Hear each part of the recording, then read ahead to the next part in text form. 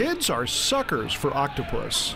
Now, how many legs or arms does an octopus have? Here's 1, 2.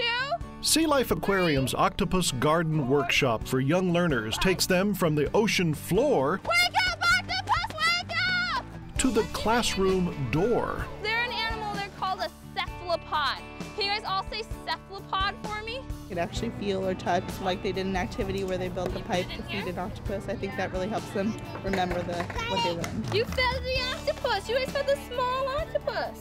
Students learn about these fascinating creatures through interactive games, puzzles, and toys. Now, I'm going to hand out some pictures of octopus, and they're camouflaged. Octopus Garden is hands-on education designed for young minds. Now we're going to go back to the tables where we were at, and we're going to put together some puzzles.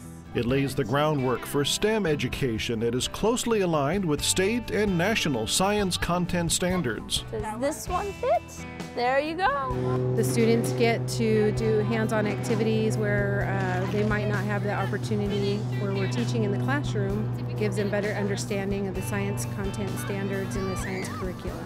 Octopus Garden also builds teamwork and creativity and takes young students from this It means head, foot. Can you guys all say this? Head, foot? to this. What does cephalopod mean? Head, foot! Awesome! You guys learned great class. For more information, visit legoland.com/edu. To reserve a class, click the pre-registration link or please call 760-438-5346. Hands-on STEM, 21st century learning and project-based learning.